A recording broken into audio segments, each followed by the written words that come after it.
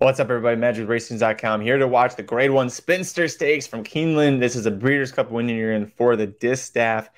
Obviously, an important race for the Breeders' Cup Distaff because it will be held over the exact same course and distance in just a few weeks. And by the way, before we go any further, don't forget, subscribe to Racing Dude's YouTube channel right now if you haven't. Hit the notification bell. We've got so much Breeders' Cup content between previews, picks, news, hot takes, all sorts of great stuff coming on the YouTube channel. You're not going to miss any of that. So make sure you do all the subscribing and notifying and all that stuff. They're shown right there on the screen. The three-horse, your defending champion, Latruska, at this point last year was just absolutely on fire. 1, 2, 3, 4, 5. It was her 6th straight win. She was constantly keeping Grade 1, Grade 2 company. She went to the Breeders' Cup Distaff, had a terrible pace duel that she got caught up in and faded to 10th of 11. She came back and won a couple races to start the year, but then the Ogden Phipps was a complete dud for her. The personal ensign, not great. She just completely blew the break right there. That was not good. That was the last thing you needed to see Latruska do. Oh, boy. She's going to go back up there, but you got Played Hard to your inside, and you've got Princess of Cairo on your outside. Played Hard is no surprise doing this. She almost went gate to wire to win the Grade 3 Locust Grove at Churchill Downs last out. But, and it was a very impressive, probably the best effort of her career, but Latruska is just naturally faster. And you see that now in the backstretch. Latruska is trying to range up there and go. This is, oh boy, as a fan of Latruska, this was a now or never situation. If she didn't show up and win here, this was, you need to retire her. Because she just doesn't have it anymore. You know who's getting the perfect trip is the big favorite. Your 2-5 favorite, Malathaat, is perfectly spotted in 4th there. Almost the same trip that she got in the personal ensign when she sat a couple of lengths behind Latruska early and then just blew Latruska away in the stretch. There's no search results in here.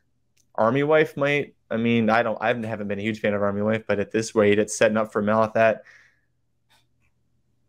Army Wife's exacta. Come on, look at it. Malathaat's just going to blow right past her.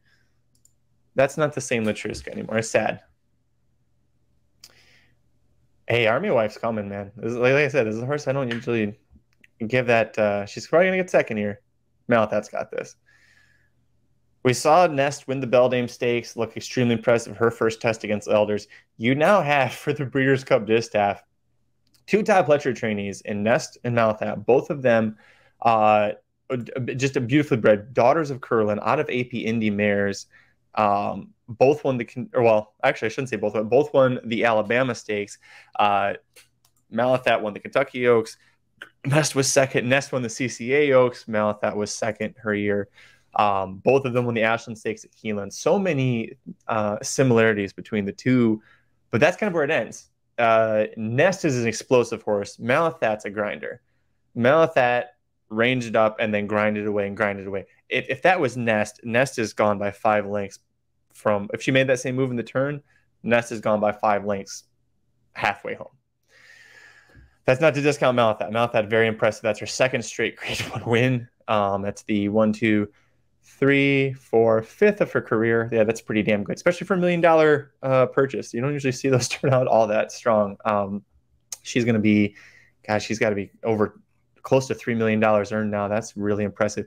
As far as the Breeders' Cup goes, Nest is still my top pick. Malathaat looked great. Army Wife closed.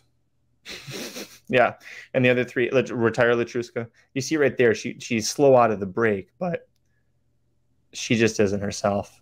That's just 3 straight races where she just is not herself anymore. And it's sad, but it's, you know, I think they'll do the right thing to retire. She's owned by her breeder, so she'll go be a super mommy now. But what did you think about this race right now with the Breeders' Cup Distaff? Let me know down below in the comments section. And remember, RacingNews.com, we have the inside track to the 2022 Breeders' Cup wagering guide coming soon. We have cashed for thousands with our wagering guides in the past. We want you to join in on the fun. We'll see you there.